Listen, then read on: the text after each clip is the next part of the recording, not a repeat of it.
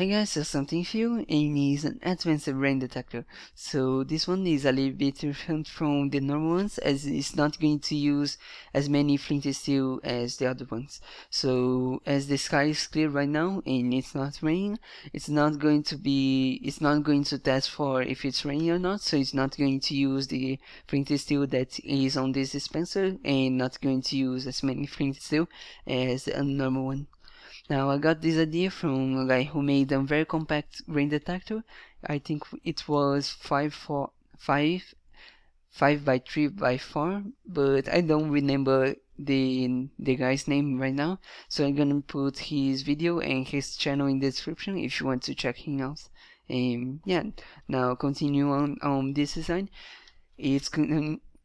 It's not going to test for if it's raining or not if the sky is clear, but if it starts raining, it's going to start running the system. And yes, as I said, because it's going to be raining, it's going to give an output over here, because yeah, that's what a rain detector does.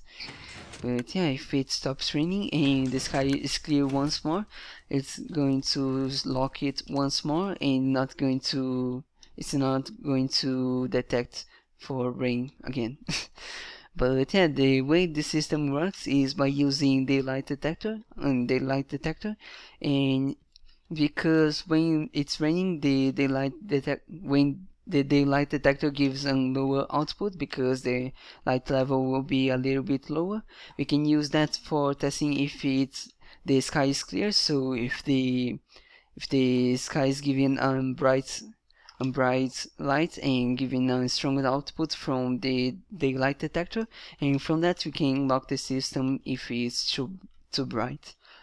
But yeah, we can also lock the system by flicking this lever if it's raining or if the sky is clear. Sorry, if the sky is dark, because when the sky is dark, it's also going to detect if it's raining or not, but it's not going to give an output because yeah, it's not raining.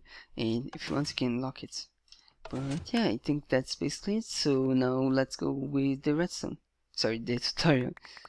So first of all, you're gonna start with a dispenser full with flint steel, and you're gonna put a hopper here with flint steel if you want to. You can also put upside down slab or a glowstone, but I like the hopper more because you can put the flint steel, as I said. Now over here, we're gonna put stick piston facing up with a cauldron. Oh, damn it. And a cauldron over here with water inside of it, and be sure not to do what I did over there.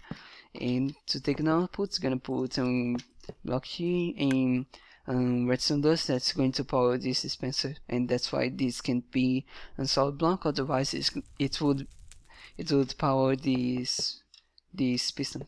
Now from here we're gonna put a repeater on 3 ticks that's going to bud power these pistons. So this is bud switch, and as you can see, every time it triggers, it's going to lit the fire once more. So if the fire goes off, it's going to update this piston, but it's going to put another fire, so it continues testing for if the fire is there. Now from here, gonna put I'm gonna take an output to know if the fire went off, and I'm gonna put two comparators in a loop, so that's post lengther, and gonna go into another post lengther over here, into more comparators over here, and yeah, now your outputs will be from here. So if the fire goes off, it's not going to this won't turn off in time to let this torch turn on, but if this fire goes off multiple times in a row, it's going to let this torch turn on, as you can see right there.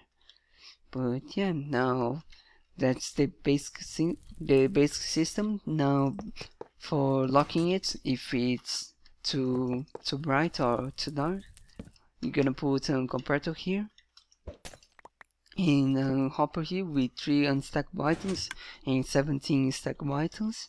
So that would be power enough to know if the light detector is given a strong output. and it's taking off the daylight detector. Gonna put one over here, and yeah, that's basically it. Now I'm just gonna put a repeater here, going to a redstone tower, so it's going to power this line if the system is turned off. Now I'm gonna put lever here if you want to stop the system anytime. And as you can see, if we didn't have this torch over here, it would give an output as if it was raining, so we need a torch over here.